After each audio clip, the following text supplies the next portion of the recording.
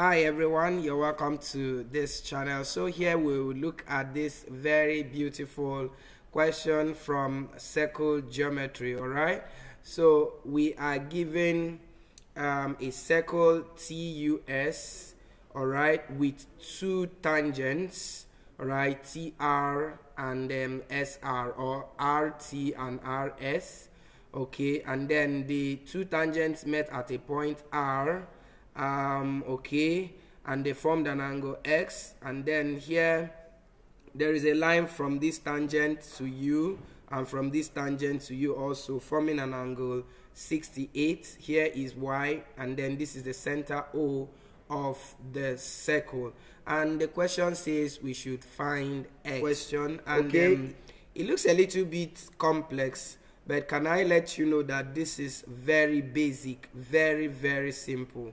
So what are you expected to do? We are going to do some constructions, but before that we would apply some of the theorems of circle geometry, and one of it says that a tangent meets a circle at a point, and any line that goes from the center of the circle to meet the meeting point of that tangent the circle will form angle 90 degrees with the tangent.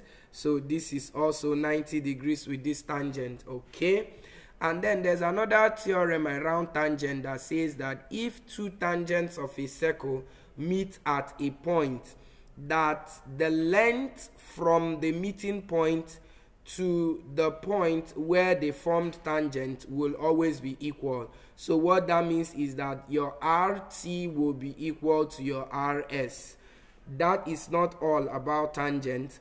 There's also another rule that says that if I am able to form a line from this center to meet the meeting point of the two tangents, this line is supposed to be a dotted line so that you will know I am the one that constructed it. So let me break it in between. Okay, so what this other rule says, that this line that goes from the center of a circle to the meeting point of two tangents of that circle is going to do two things. One, it is going to divide the angle at the center into two equal parts. So if here is angle Z, then here will also be Z. And then it will also divide the angle formed by the two tangents. That's this angle X will be divided into two. So here will be equal to this place. That's what that other rule says. Okay. And by implication, you will see that we now have two similar triangles. Remember, it is X we are looking for. So if I'm able to get this angle, then just multiply it by 2. That will give me my X. In fact, let's call that angle W. So what that means is that our X is equal to 2 times W. Okay, so we can keep that there.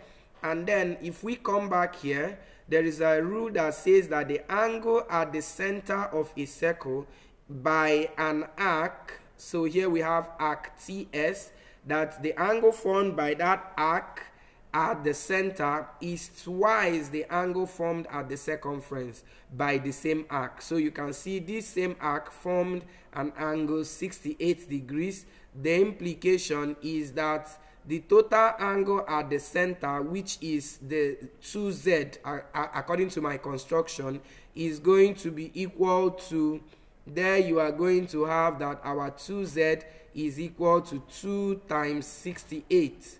Okay, so that means Z alone will be 2 times 68 over 2, which is 136 all over 2, because of course this will be 2Z, and so my Z alone is actually equal to 68 degrees. Okay, and then haven't gotten my Z. Why did I get Z? Because I have a triangle. Remember that this is point O. So triangle TOR is, of course, if you sum all the angles there, you are going to get 180. So this one here now is 90 degrees, then plus Z, which is 68, then plus W here, everything there is going to give me 180 degrees. Okay, so that means my W is equal to 180 minus the sum of these two, which is 158, and that is going to give you 22 degrees. And so I've been able to get my W as 22 degrees. Therefore, my X is 22 times 2, according to what we said here, and that is 44 degrees. It is very simple. Okay, so I would like you to get the value of Y for me in this diagram. You can see Y at this point. Let me see what you can get from that. Alright, so comment your solution in the comment section, and do give a thumbs up to this video. Subscribe to our channel if you have not done so. We'll see you in our next video. Bye.